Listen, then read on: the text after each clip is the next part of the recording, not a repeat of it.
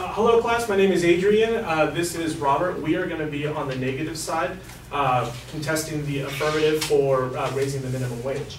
As my colleague over here, Andres, said that they wanted to raise the minimum wage from the federal minimum wage from $7.25 to $10.10. We are saying that we should keep it at $7.25 because of our reasons.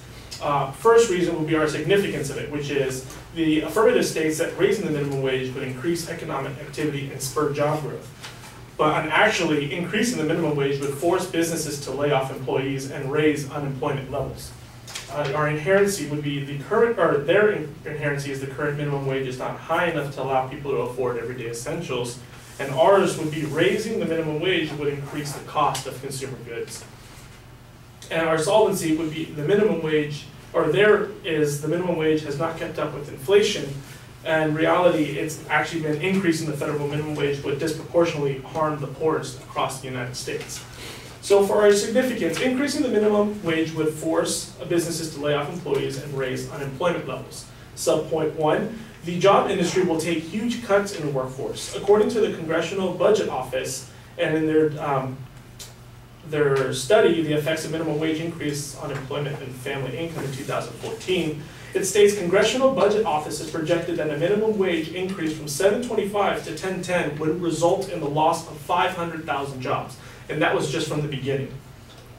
Second point would be job growth will actually dwindle.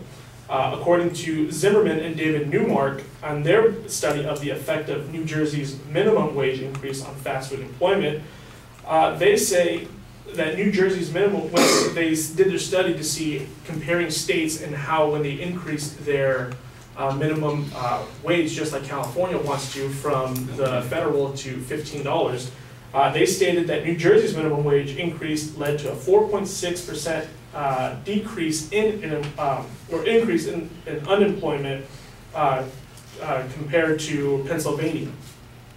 Our inherency was stating that raising the minimum wage would actually increase the cost of consumer goods.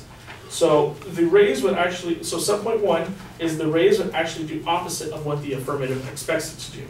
According to Daniel Arson and Eric French, they state a 2013 article by the Federal Reserve Bank of Chicago stated that if the minimum wage is increased, fast food restaurants would pass on almost 100% of their increased labor costs onto customers, and that other firms may do the same.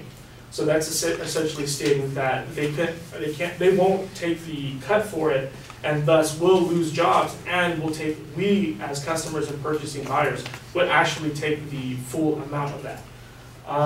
Second point would be businesses would have to cut costs in order to still profit and thrive. According to Greg McClure at Raising Wages $15 an Hour, he states that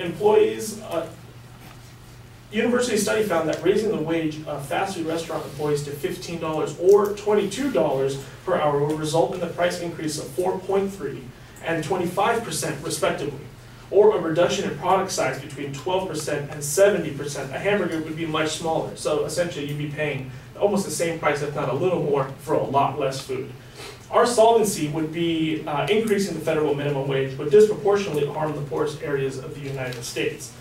Subpoint 1 would be poverty and wealth is not distributed evenly through the United States.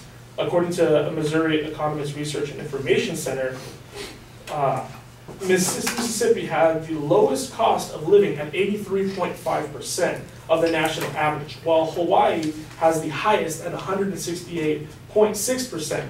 That saying is their blanket statement of raising everything from $7.25 to $10.10 would actually exacerbate the situation because there's different levels of poverty throughout the United States. And then our second point would be the portion of wage to inflation cannot be a static wage.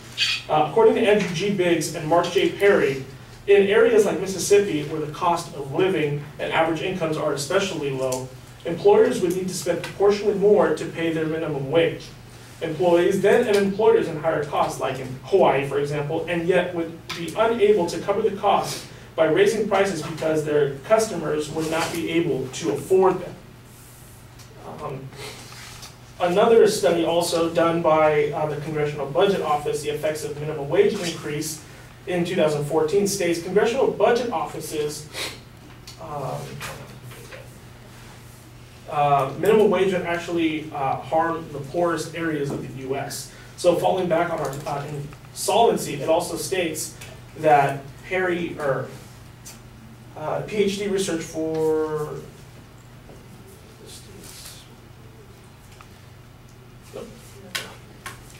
and that will be our negative